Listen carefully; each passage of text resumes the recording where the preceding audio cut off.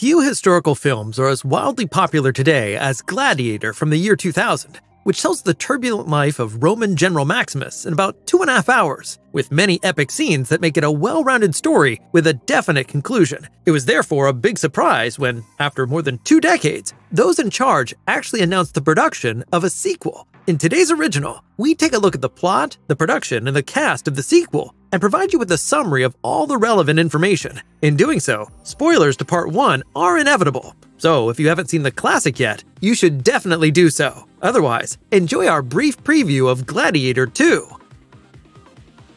Following the death of the main protagonist Maximus at the end of the first movie, it wasn't clear what a sequel might look like. For many, Russell Crowe's role is inseparably linked to the success of the historical drama, and so a sequel with a different main character does raise some questions. Although there is no in-depth plot description yet, there are some clues as to how the story will carry on in Gladiator 2. The movie is set about 20 years after the events of the first part, so it also covers the real gap between the two movies. The focus is on Lucius Verus, who was already known from the previous movie as a child. He is the son of Lucilla and bears the same name as his father, who was a Roman emperor for 8 years. Even better known is his grandfather, Marcus Aurelius. The latter continued to have a great impact on Roman society for many centuries after his death. Lucius's idol, however, is neither his father nor his grandfather, but Maximus, who made a lasting impression on little Lucius by being fearless in the arena. In Gladiator 2, the now grown-up Lucius will follow the example set by Maximus. This might not be easy though, since he comes from a prestigious family.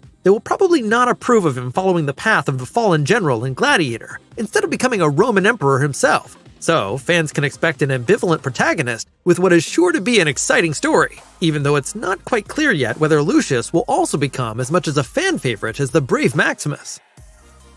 Some actors have already been revealed who will definitely be among the cast of Gladiator 2. In the starring role, we will see 27-year-old Paul Mescal, who is Oscar-nominated for Best Actor in a Leading Role for his performance in the 2022 film Aftersun. Also cast as a significant supporting character is Barry Keoghan, who was also nominated for an Oscar for his performance in The Banshees of Inisherin. The 30-year-old is to take on the part of the Roman Emperor Geta, and it can be assumed that the two characters will not be very friendly to each other. An official confirmation of his role is still missing. However, the rumor has been persistent for several weeks. By contrast, Denzel Washington, who is also to take on one of the most important roles in Gladiator 2, is definitely confirmed to be joining the cast. This means that after more than 16 years, the actor will once again be working with director Ridley Scott, with whom he already worked in the crime film American Gangster. The top-class cast is also joined by Pedro Pascal. The star of series such as The Mandalorian and The Last of Us will play a leading role as well. Exactly which role he will play is currently unknown, however. Moreover, it is unlikely that we'll see the two dead main characters Maximus and Commodus again. In an interview with The Ryan Tuberty Show, Russell Crowe talked about being very happy for Paul Mescal and also a little envious. He considers Ridley Scott's decision to produce a sequel to Gladiator, with Lucius as the focus, to be an extremely smart idea and wishes everyone involved the best of luck.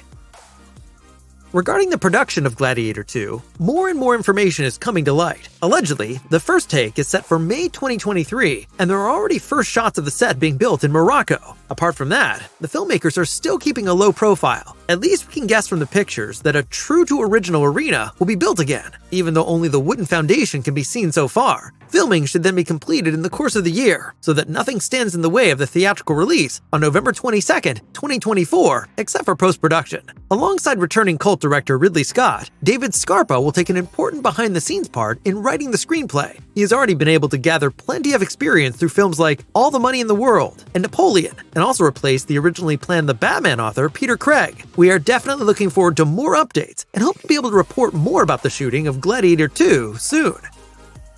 If you liked our new original episode about Gladiator 2, please give the video a thumbs up and share it with your friends. Do you think Lucius can win the hearts of the fans just like Maximus once did? Or do you believe that the film won't be able to compete with the original at all? Feel free to let us know your thoughts in the comments.